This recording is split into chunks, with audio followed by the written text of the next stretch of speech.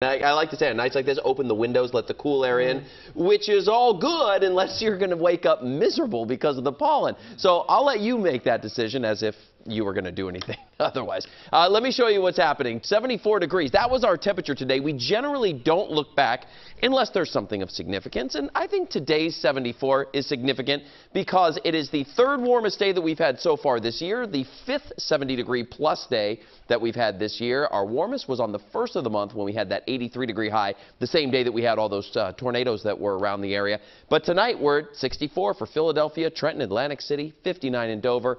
Allentown right now at 65. When you walk out the door tomorrow, a beautiful start. Coffee outside, a morning walk or bike ride, kids at the bus stop, a sweatshirt at absolute most. I mean, they're kids. They're probably going to do shorts and T-shirts and be fine. But notice by noon, we're back up to 74. That was our high today.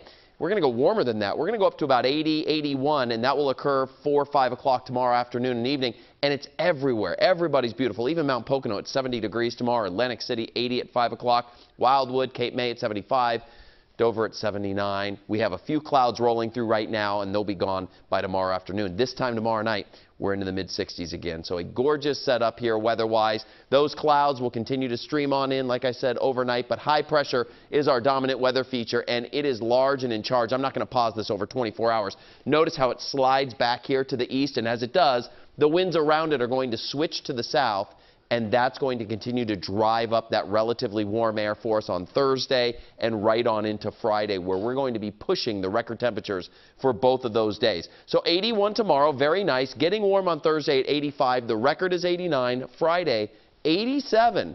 Feeling like summer. The record is 91, so close to both of those. Our next weather maker comes in Saturday and Sunday. Saturday in the form of some scattered showers. I would not cancel your plans. It's going to be mild, a little breezy, well, warm, and a little breezy. Not much in the way of rain. Where I see the next rainmaker for us is going to be Sunday night, most likely overnight and into early Monday. Now, that's the one that we'll want to keep a little bit of a closer eye on because it is a cold front going from the upper 70s to 80 to about 65 on Monday. So that will be the one that we keep an eye on. But for now, make it a point to get outside and enjoy, unless, of course, you're going to be miserable because back over to you. All right, buddy.